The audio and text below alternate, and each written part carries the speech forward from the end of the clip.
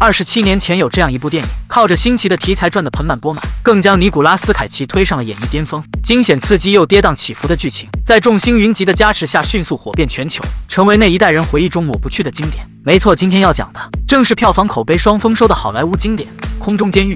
故事始于阿拉巴马州的小镇，从军10余年的凯奇光荣退役，他迫不及待来到酒吧，和早已等候多时的妻子苏菲重聚。妻子腹中的小生命让凯奇憧憬着今后幸福的生活。然天有不测风云，地有导演使坏，酒吧里的几个混混早就对身材哇塞的苏菲垂涎3尺，竟然当着凯奇的面出言调戏。脾气火爆的他当时就想动手，但今天是个好日子，苏菲不想因此惹上大麻烦，极力劝说下才稳住即将失控的凯奇。在舞池中缠绵许久之后，两人冒着瓢泼大雨准备回家，可万万没想到，刚才的几个混混并不打算放过他们。是可忍孰不可忍，如果不狠狠教训他们，将永无宁日。凯奇丝毫不惧，径直上前，对方仗着人多，把他按在地上一顿猛揍。彻底疯狂的他暴怒之下不再有任何的留情，反手一套连招就把3人重重击倒。眼看凯奇生猛无比，占不到便宜，带头的混混赶紧摸出匕首，殊不知眨眼间就被反杀。事情很快闹上法庭，凯奇因为1级过失杀人罪被联邦法院判处7年有期徒刑，并立刻被送往戒备森严的联邦监狱。服刑期间，他错过了女儿的出生，也错过了女儿第1天上幼儿园。可暗无天日的牢狱生活并没让凯奇陷入绝望自怨自艾，因为在遥远的阿拉巴马，苏菲和女儿一直在等待和他团聚的一天，这也是他能坚持下去的坚强信念。终于7年的牢狱生活即将结束，拿到假释的凯奇喜不自胜，因为他出狱回家的当天刚好是女儿7岁的生日，可他却丝毫不知，这一趟回家的路将是9死1生。美国法警每年都会运送10多万名犯人，而这其中的大部分都是通过名叫空中监狱的运输机完成。凑巧的是，阿拉巴马州新建了一座现代化监狱，需要将一批重刑犯转移过去，他们每个都是丧心病狂的恶徒，手上的人命多到让人瞠目结舌。高层非常重视此次押狱，专门调派年轻有为的干警文斯，有意锻炼他为日后提拔打下坚实基础。但这批囚犯里有个叫拉希的男人，是哥伦比亚大毒枭爱德华的儿子。缉毒局不愿放弃难得的机会，于是打算借此机会在他身边安插卧底。名叫扎克的探员被委以重任，他换上囚服，即将坐在拉希身边。但在上飞机之前，文斯坚持让他卸下配枪，避免发生意外。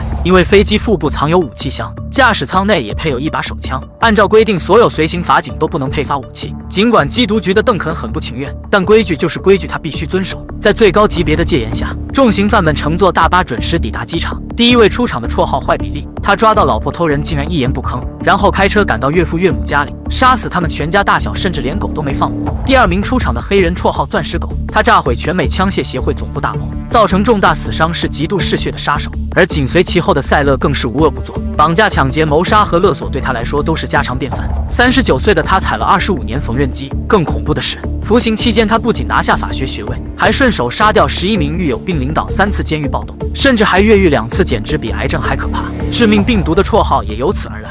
他是个标准的精神病罪犯，是资本主义体制下的邪恶产物。每一名囚犯在登机之前，法警会仔细检查他们的每一个位置，确保不会有奇怪的违禁品藏在奇怪的部位被带上飞机。而刚好顺路的凯奇也被安排搭乘这一班飞机回家。等所有犯人都被安置完毕之后，邓肯竟然趁着法警不注意，偷偷将一把迷你手枪塞进扎克的裤腿，本意是想让他防身，却不知将因此闯下弥天大祸。一切都准备就绪后，空中监狱航班准时从机场起飞，而这正是赛勒众人等待的时机。他和钻石狗先后取下藏在老茧中的短针，悄无声息撬开了手铐，即将在飞机上掀起腥风血雨。没过多久，名叫弹球的小老弟突然从嘴巴里拉出一根细线，如此恶心的一幕顿时让所有人目瞪口呆。细线的末端是防水纸包裹的违禁品，里面是一小瓶汽油和1根火柴。在赛勒的示意下，弹球将汽油洒在邻座的囚犯身上，接着毫不犹豫划燃火柴扔了过去。霎时间，男人被烈焰吞噬，发出凄惨的嚎叫。法警见状，赶紧上前处置。不知情的金姐第一时间将弹球带离。就在他向驾驶舱汇报情况时，身后的弹球悄无声息将钥匙偷走，并以迅雷不及掩耳之势扳下牢门控制开关。随着牢门打开，钻石狗如同猛兽出笼，上前用手铐戳穿1名法警的颈动脉。位于后机舱的法警见状，连忙手持电击棒支援，将钻石狗拿下，眼看就要彻底平息事态。没想到弹球从金姐的手上挣脱，虽然他赶紧上前试图阻止弹球，但还是晚了一步，让他再次拉下控制杆。蓄势待发的赛勒思路清晰，脱身后先一拳放倒拦路的法警，然后直奔驾驶舱而去。此时机长认为普通的手段难以奏效，于是命令副机长取出手枪控制局面。岂料刚出舱门就和赛勒正面遭遇，副机长哪里是他的对手？搏斗中数名倒霉的囚犯惨死，而副机长也很快被夺去手枪，当场毙命。赛勒冲进驾驶舱，威胁机长不要轻举妄动，并要求他向总部汇报一切正常。面对手持武器的赛勒，纵使剩下的法警再有不甘，也只能投降。因为机长报了平安，守在指挥中心的文斯打消了疑虑，丝毫不知一场空中暴动已然开始。赛勒夺取飞机的控制权后，开始依次解开囚犯身上的锁链。一名绰号强尼的强奸犯竟然丧心病狂地扑向金姐，好在凯奇及时伸出援手。凯奇称好不容易才有越狱的机会，强尼却满脑子都是龌龊的想法，应该把精力都用在如何摆脱追查上面。他的想法得到赛勒的支持，他警告强尼在飞机上不要对金姐动歪心思，否则会毫不犹豫将他扔下飞机。强尼不敢不从，只能暂时收敛。众人建议立刻改变航向跑路，凯文的决定却让他们摸不着头脑。他竟然打算按照警方的路线，准时在卡森市降落，完成囚犯交接。只有这样才不会引起警方的怀疑，他们才能神不知鬼不觉离开美利坚的国土。如果不出意外，10几个小时后他们将在国外降落。原来大毒枭暗中雇佣了赛勒，只要把拉希完好无损带出监狱，飞机上的所有人都会得到不菲的报酬。听到赛勒的计划，卧底扎克顿时有点慌了，再加上藏在裤腿的武器就要被发现，他干脆在铰链松开的瞬间拔枪挟持弹球，试图借此逼迫赛勒缴械投降。扎克身为卧底可谓素质极差，在赛勒看来弹球是死是活根本不重要，况且自己的手上还有人质。凯奇见状劝扎克最好住手，不要自己白白送命还要搭上金姐。岂料失去理智的扎克听不进去，下一秒就被赛勒射杀。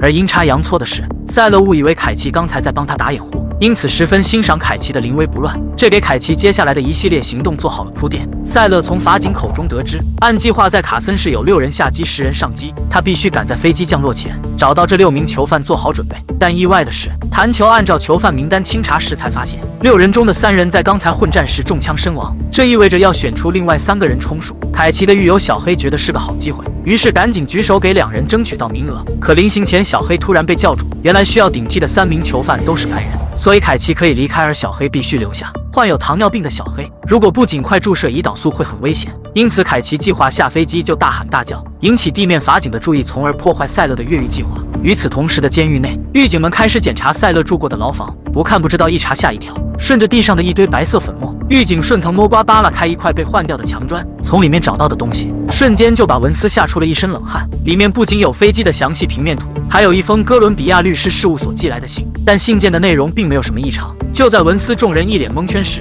满载囚犯的飞机已经准时飞抵卡森市。让凯奇没想到的是，心思甚密的赛勒为了确保万无一失，不仅锁住手脚，还要用胶带封住他们的嘴巴。凯奇见状，赶紧改变策略，他谎称自己还有15年的刑期，不想错过这千载难逢的机会。赛勒只能用1名白人法警顶上。凯奇灵机一动，他迅速扒开扎克的衣服，果然找到绑在他身上的录音设备。飞机很快顺利降落在跑道上，漫天黄沙让赛勒的计划多了一份保障。凯奇赶在囚犯交接前，偷偷将录音盘塞进法警胸口，希望警方早点发现并采取有效措施，否则小黑和金姐都难逃一死。因为能见度极低，再加上被封住嘴巴，地面上的法警并未察觉任何异常。而即将登机的10名囚犯里，除了和赛勒早就相识的飞行员长毛，还有1名让人闻风丧胆的超级恶棍。为了防止出现意外，他的安保等级可谓十分豪华，必须2名狱警同时转动钥匙，才能打开专门定制的重型运囚车。区别于一般的囚犯，法警根本不敢上前和他接触，而是拿着3根杆子牢牢将他锁住。五花大绑对他只是常规操作，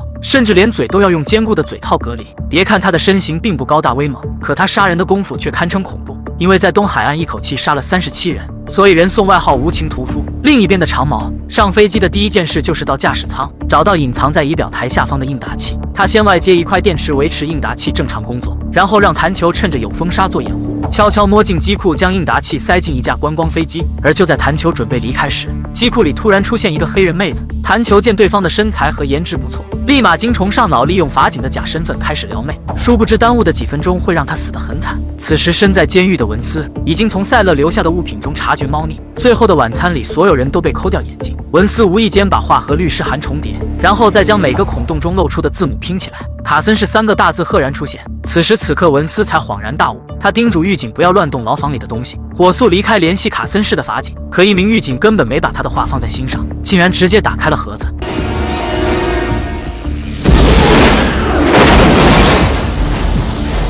3名狱警被炸死的同时，卡森市的囚犯交接程序已经完成。凯奇紧张地注视着离开的车队，希望他们能早点有所察觉。和他预料的一样，被装扮成犯人的狱警不停挣扎，终于激怒法警挨了重重一棍子，刚好打在录音带上面，让磁带滚落在地上。法警立刻将情况上报。看着突然停下的囚车，赛勒紧张到极点，但为了避免打草惊蛇，车队最终决定先行离开，只留下负责交接的探员，尽可能拖延时间，等大部队赶来支援。探员得知脊背一阵发凉，但没得选，只能子弹上膛前去交涉。可万万没想到，狡猾的赛勒看到警车的瞬间便明白一切，他抢先动手将探员一枪爆头。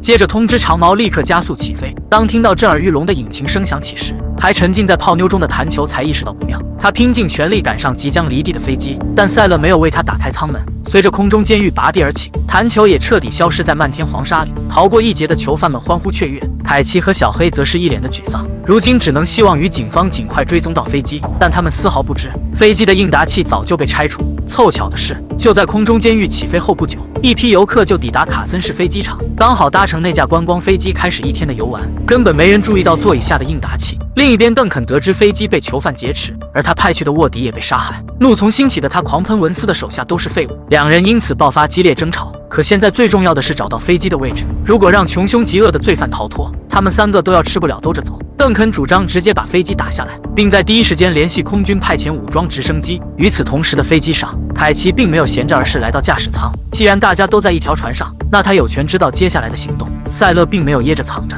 而是告知他正飞往名叫勒纳的偏僻机场，那里方圆上百公里都不会有警察，只要在那里换成另一架飞机，警方就再也没机会逮住他们。得知飞机的应答器被拆除，凯奇不由得心头一紧，看来必须想办法把消息传递出去。而此刻的办公室里，迫于该事件严重的后果，文斯的上级只能接受邓肯的建议。尽管飞机上还有自己人，他们也不愿再等等。当军方的直升机刚一落地，两人就迫不及待朝着应答器的信号追去，但此行注定将会徒劳无功。此刻的赛勒同样遇到了麻烦，飞机的时速到了200，就怎么也上不去，这将大大影响飞越边境的时间。经过长矛一番检查，才发现是起落架没有完全收回，于是他安排钻石狗下到机舱看看情况，而钻石狗转手就承包给了凯奇。要知道凯奇的行李就在下面，如果被钻石狗发现假释文件，一切就完了。因此他没有任何推辞和犹豫。两人下到底舱，惊奇的发现竟然是弹球的尸体卡住了液压杆。钻石狗吩咐凯奇将弹球扔出去，自己则翻找行李中是否有贵重物品。就在钻石狗转身的间隙，凯奇看到弹球白色的背心，顿时有了主意。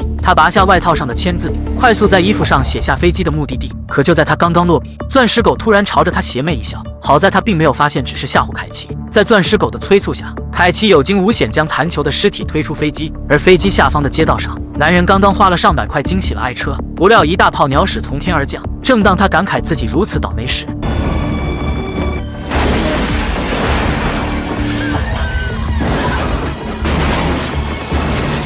从天而降的尸体很快招来巡警。与此同时的文斯已经找来凯奇的家人问询。凯奇本来有机会离开飞机和家人团聚，但他并没有，而是选择留下。看来如今唯一能指望的只有凯奇。正如他所料，巡警的电话很快转接到办公室。从地图来看，空中监狱的应答信号在东边，而尸体落下的位置却在南边。文斯瞬间恍然大悟，赶紧联系一路向东追击的邓肯两人，让他们火速掉头赶往勒纳机场。可万万没想到，自大的邓肯根本不信他的情报，再加上他们距离应答信号已不足50公里，竟然直接挂掉电话，执意继续向东。文斯别无选择，只能先通知距离勒纳机场最近的警卫队，然后直奔机库想弄一架飞机，但里面的飞机基本都处于报废状态。文斯情急之下，只能打算开车赶往勒纳机场，但自己锈迹斑斑的破车显然不足以支撑这么高强度的奔袭。恰巧邓肯刚提的全新跑车就在旁边，文斯难掩内心的喜悦，一脚油门飙到极速，务必要在飞机降落前赶到机场。但作为内应的凯奇，此时此刻却面临着巨大的危机。比利偷偷摸摸下到装行李的机舱，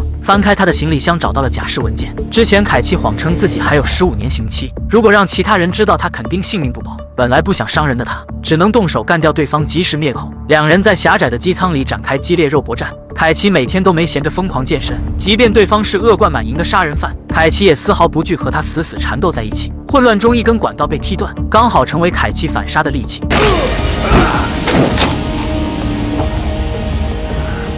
处理好男人的尸体，凯奇若无其事回到座位，不料旁边的屠夫一眼看出凯奇杀了人。奇怪的是，他并没有声张，原来他误以为凯奇是杀人成瘾，和自己一样，在某些时候根本不受控制。凯奇也因此幸运地逃过一劫。另一边的邓肯两人苦追了几个小时，终于接近应答器信号。可正如文斯警告的一样，迎面飞来的只是一架观光飞机，上面都是年近古稀的老头老太太。此情此景让两人懊悔不已，于是赶紧掉头赶往文斯所说的勒纳机场。这一来一回耽误的时间，文斯已经先一步开车抵达目的地。机场看起来似乎已经鲜有使用。文斯将跑车藏进一间屋子，请大家记住跑车的位置，在后面的剧情中将有意想不到的惊喜。文斯悄悄上到航站楼，果不其然，机场唯一的员工已经遇害。但不等他妥善安置遗体，空中监狱就以极快的速度掠过航站楼。而就在降落的关键时刻，竟然有另外一架小型飞机也申请降落。因为迟迟得不到塔台的回应，男人直接先一步占据了跑道。看到迎面而来的庞然大物，男人顿时被吓尿，下意识跳机保命。这一跳可把长毛惊出冷汗，他拼尽全力操控飞机加力越过障碍，因此错失了一段跑道，剩下的长度根本不足以飞机安全刹停。情急之下，他猛打方向，差一点就撞上储油罐，机毁人亡。虚惊一场后，赛勒带人打开尾舱，环顾四周，竟然没看到前来接应的飞机。毒枭的儿子拉希让他稍微有点耐心，暗地里却打着自己的小算盘。看着奄奄一息的小黑，凯奇采纳金姐的建议，前往医务室寻找针管帮他注射胰岛素。当他刚刚走出飞机，就看到钻石狗准备处决3个法警，凯奇立刻出言阻止。早就看他不爽的钻石狗怒从心起，两人即将冲突时，赛勒闻声赶到。他欣赏凯奇不像其他人只会打打杀杀，能成大事者必须要用脑子办事，于是命令钻石狗暂时不要动手，并且他还决定放弃原计划，准备召集人手将飞机拖出来执行备用计划。凯奇趁机提出自己去开加油车，得到赛勒的允许后，他直奔机场的医务室寻找针管。与此同时，屠夫也离开了飞机，他径直来到机场附近的居住区，意外碰到了一名可爱的小女孩。面对童真，屠夫表现得根本不像杀人狂魔，反而跟小女孩友好的互动起来，甚至还接受邀请前往女孩的家里做客。凯奇火急火燎的翻箱倒柜，不仅没找到针管，还被一帮人从背后偷袭。倒地的他缓缓抬头，对面3人正是大毒枭派来的心腹。凯奇很疑惑，既然他们早就在机场，为何迟迟不出现和赛勒碰头？带头的男人给手枪装上消音器，在凯奇要惨遭毒手的瞬间，躲在暗处的文斯突然持枪出现，给了凯奇反制的机会。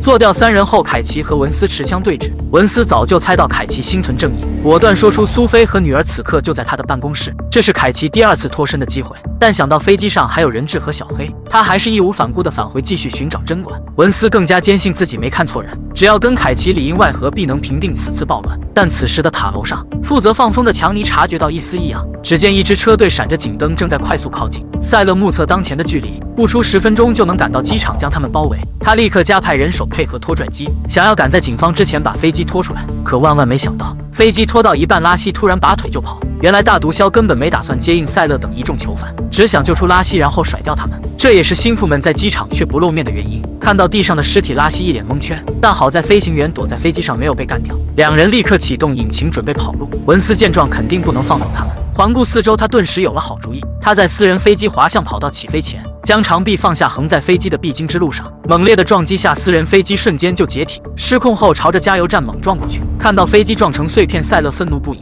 他没想到自己冒着巨大风险带拉希越狱，最终他却只考虑自己悄悄跑路。面对拉希的苦苦哀求，他直接拿过长矛抽了一半的香烟，毫不手软扔向满地的燃油。凯奇为了躲避爆炸，翻身破窗来到车底，没想到一个老头也藏在这里。Don't kill me. I'm not gonna kill you, old timer. You just stay here and don't panic. It's easy for you to say.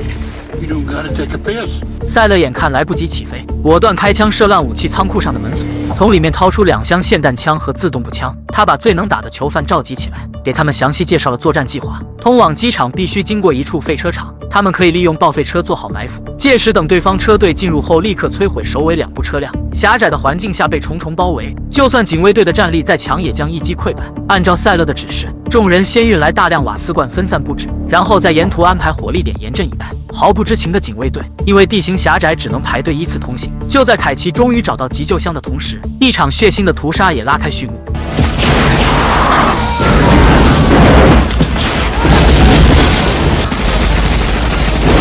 突如其来的袭击让警卫队避无可避，第一波攻击中便死伤惨重，溃不成军。文斯见状，赶紧找了一辆推土机，顶在最前面为队员们提供掩护。队员们这才缓过一口气，开始组织反击。囚犯们毕竟人数不多，接连被当场击毙。凯奇见状，逮住机会，赶紧从枪林弹雨中横穿而过，火速返回飞机，给小黑注射胰岛素，顺手还把绳子绑在柱子上，阻碍飞机升空。偏偏也就在此时，强尼趁着所有人都忙于激战，竟然色心大气找到被关押的金姐。可他没想到的是， Don't take breathing lag. 在推土机的掩护下，队员们愈战愈勇。赛勒意识到不妙，于是下令撤回飞机。同一时间，邓肯两人的直升机也赶到战场。来不及撤退的囚犯们大势已去，大部分被警卫队员击杀在路上，只剩赛勒几人侥幸逃回飞机的尾舱。看到飞机被绳子绑住，赛勒立刻招呼众人瞄准柱子开火。 密集的火力下，柱子瞬间碎成渣渣，缆绳被巨大的拉力甩向一旁的小木屋，而里面停着的正是邓肯刚开没几天的崭新跑车。随着空中监狱的引擎马力全开，跑车犹如一片树叶般被拖上空中。刚下飞机的邓肯目瞪口呆，没想到车贷还没还完，跑车就在眼前彻底报废。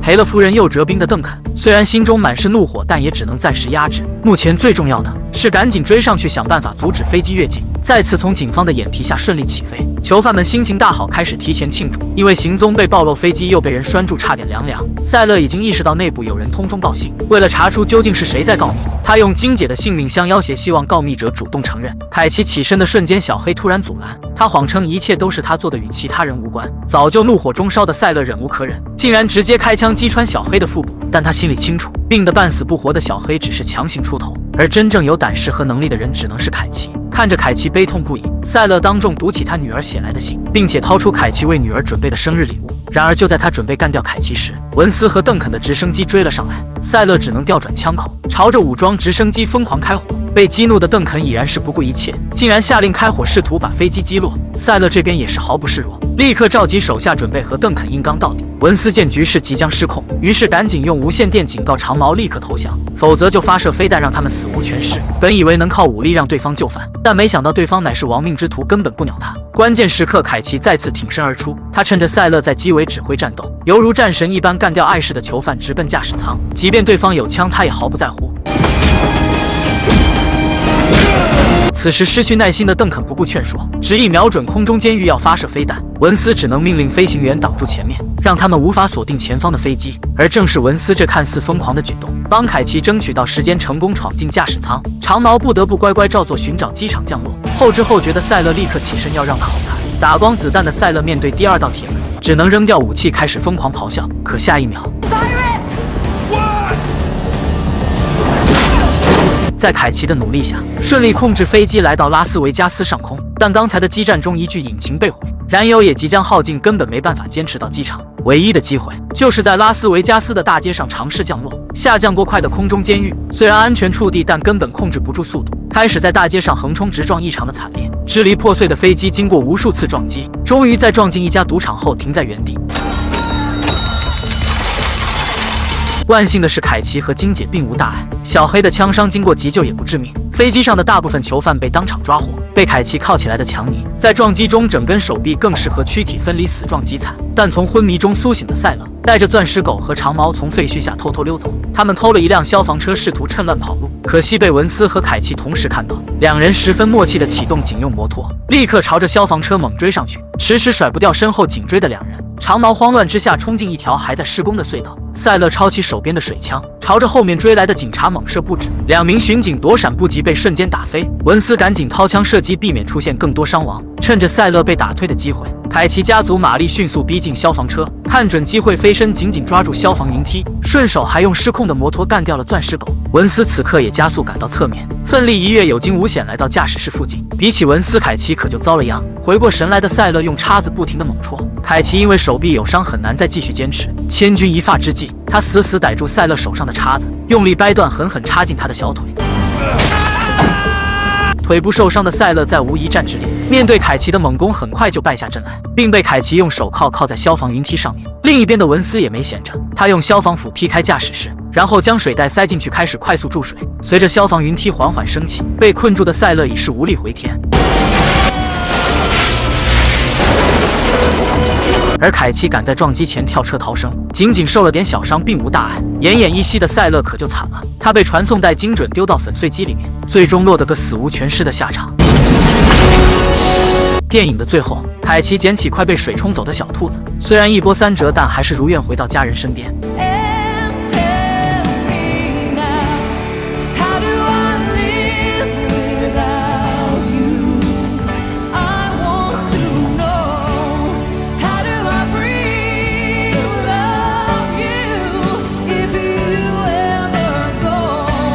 而趁乱逃走的屠夫，因为飞机场小女孩的感化找回良知，神不知鬼不觉地开启了全新的人生。